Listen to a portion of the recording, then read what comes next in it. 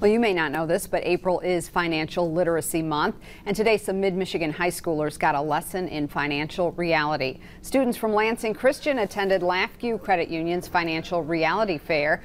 45 students chose a career, were assigned a salary and credit score, and then they were tasked to budget living on their own for 1 month.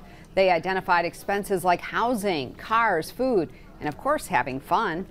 I really like that I'm able to actually kind of plan out what I want to do and how I'm going to be able to pay for my life after I leave my parents. I haven't gotten much experience with something like this except for maybe like the game of life, the board game. So it's sort of simulating that essentially. This is Lansing Christian's 4th Financial Reality Fair.